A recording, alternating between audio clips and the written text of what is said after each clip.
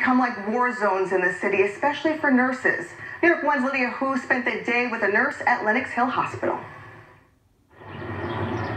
I don't think I'll ever forget it. We had to break the news to them on Friday, March 13th at like 3 o'clock in the afternoon. About 2 months after being promoted to assistant nurse manager at Lenoxhill Hospital, Emily Wallace faced her toughest assignment yet, preparing her nursing unit for a surge of gravely ill coronavirus patients. Their 18 oncology and epilepsy patients had to be moved out, so 21 people with COVID-19 could move in. Definitely a crazy experience becoming new into management during a health emergency, a global health crisis. Wallace started a video diary in early April. Just getting ready for work, heading into another day of COVID.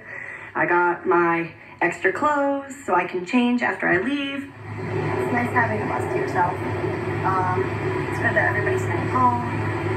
It's really weird that New York City is just empty right now. Lunch came out. You can see all the lunch trays come on disposables, but you know, the nurses have to take them into each room. The food hosts aren't allowed to go in the COVID rooms. She reflects on the needs of desperate patients. On one day, 5 emergency pages within 3 hours, which she says are calls for an intubation. This is just the endless number of acute patients that we need to, attend to here. Just another bad day in the fight of COVID-19. Wallace worked an 11-hour shift on April 3rd, a day the city reported 1,633 people were admitted to local hospitals and later tested positive for the coronavirus.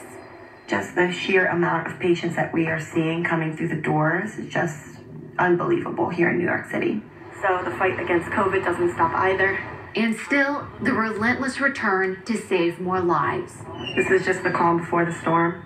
Pulling Wallace through the tough moments are her fellow nurses, the doctors. This is my friend, Dr. Chong. We're homies. You can see everybody's cheering for healthcare providers. And the cheers from locals on the Upper East Side. Probably the best part of my day. 4 weeks after her floor was converted into a COVID unit, Wallace sees a change. Healthcare workers are gaining confidence. More patients are improving. Overall, I think she reports 45 patients were discharged in one day. Every time a patient with COVID is discharged home or extubated safely and is doing well and recovering, they actually call a code SUN over the loudspeaker. And the song "Here Comes the Sun" starts playing over the loudspeaker for literally the entire hospital to hear. Here comes the sun.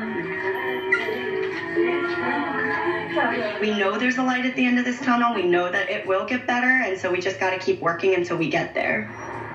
Lydia Hu, New York 1.